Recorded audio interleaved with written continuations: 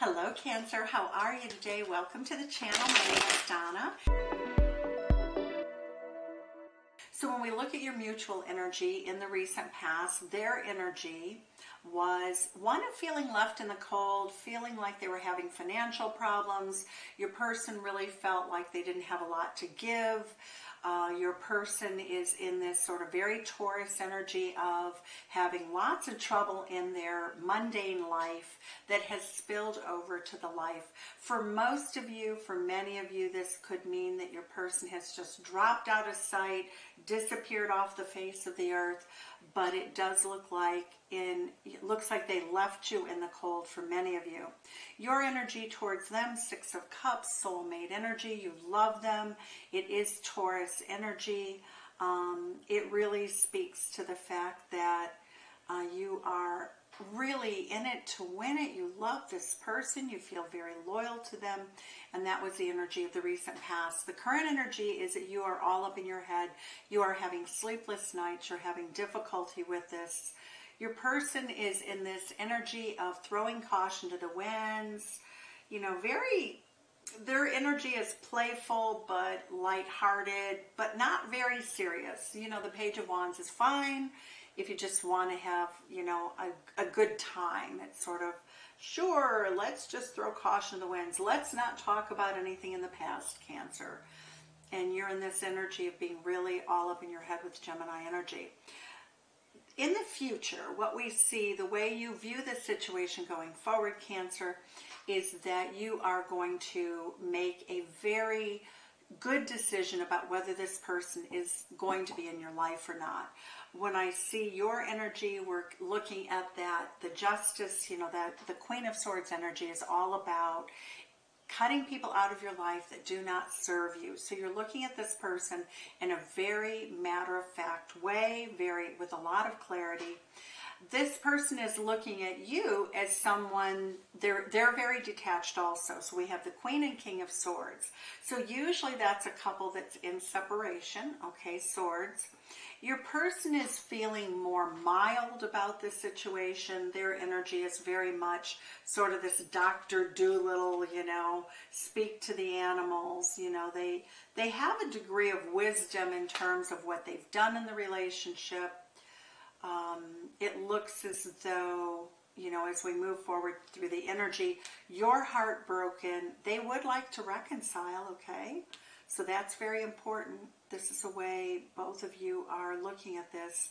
So you view them as someone who broke your heart. They view you as someone with whom they could reconcile.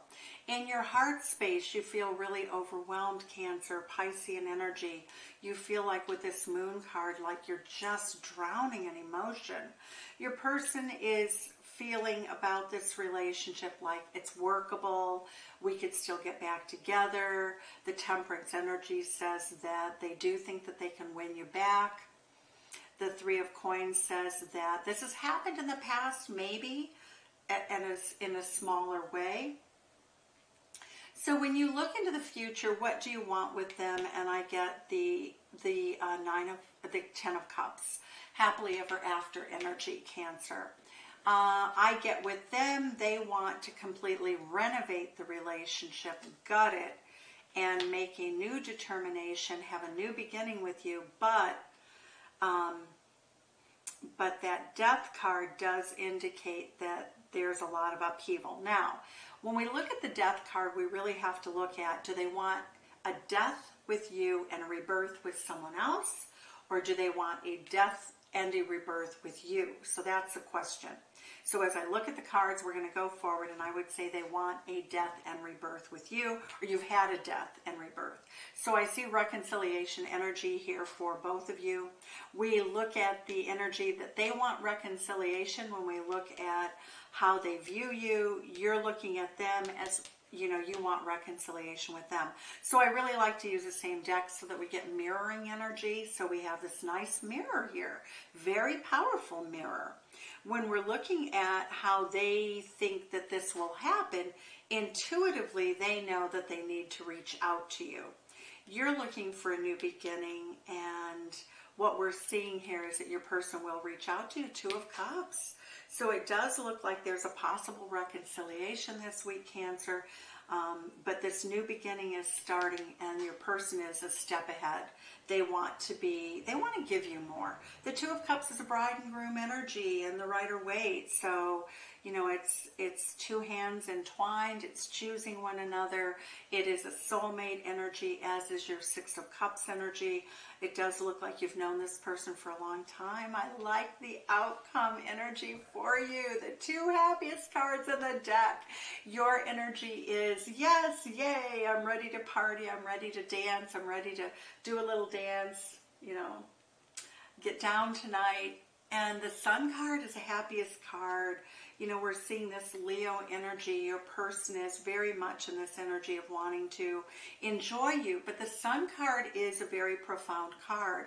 I find that the Sun card is necessary to long-term relationships. Really need the Sun card to be present, because it speaks to the fact that no matter how badly things could go in the relationship, there is a joy, a joie de vivre, a feeling of joyfulness, happiness, attraction, very hot, very intense. So it really does portend a good outcome for the two of you at this time.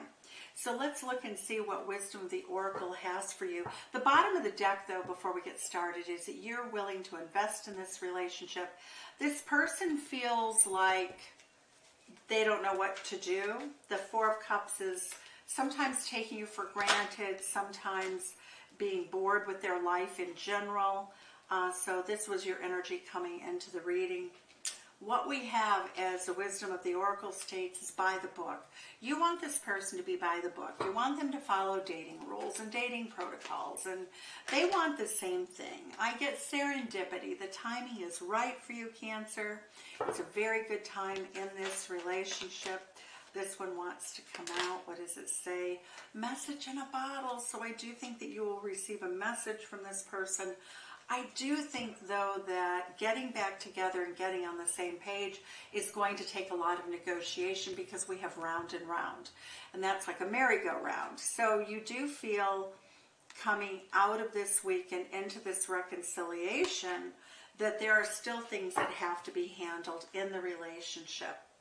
Let's look and see what Wendy and Brian Freed with Heart of the Fairy Oracle have to say about some of the cards that I see in front of me.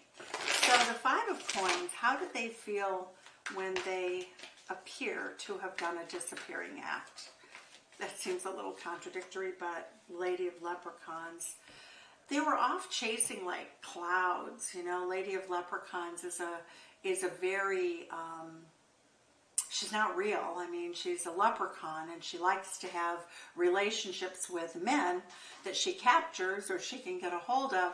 But what it does is it does speak to the fact that your person isn't very well grounded in reality, that they kind of live a fantasy life of what relationships should actually be. Why do we have you feeling all up in your head? Yeah, the Queen of the Night. See? You're really, you want your person to show up. How are they feeling with that Page of Wands about showing up with communication? Queen of the Shadows. So they're not quite there yet. I would say both of you have some energy that you need to work on. When we get shadows, we have I do have a shadow deck called the El Goliath. So it does speak to the fact that both of you have some old wounds, old issues to work on. It's inner work, it's not outer work. You can't do it for them, they can't do it for you, but both of you are in a state of depression. You don't like being without each other, isn't especially good. I can see that with the Queen and King of Swords, a dreaming. You're both dreaming about each other. I like that energy. It's really gorgeous. It really speaks to the fact that even though you're in separation, you're facing each other.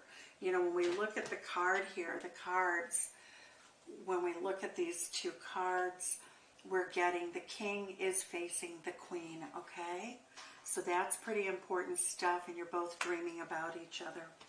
So now we have, for the heartbreak, the Queen of Laughter. Oh my goodness. So your person really wants to get back together with you because when things are good, you guys, the two of you have lots of laughter, lots of joy. This is how your person sees you. One who's quite happy, quite deliberately so, that you're a very good, you can tell a good joke, but you can listen to their good jokes also. So they find you as being very delightful. The juggler, okay. So when we look at the energy that says that you're underwater, you feel as though you've been juggled. You always feel as though they've chosen more than one person. The Death card, what is that? The Elven Knight. Oh, beautiful. The Elven Knight is really the knight of the forest. This is the knight that fixes things, cures things. The Elven Knight is very powerful. The Elven Knight is what keeps the forest a safe place. So it does look like this person is rebirthing a better version of themselves for you at this time.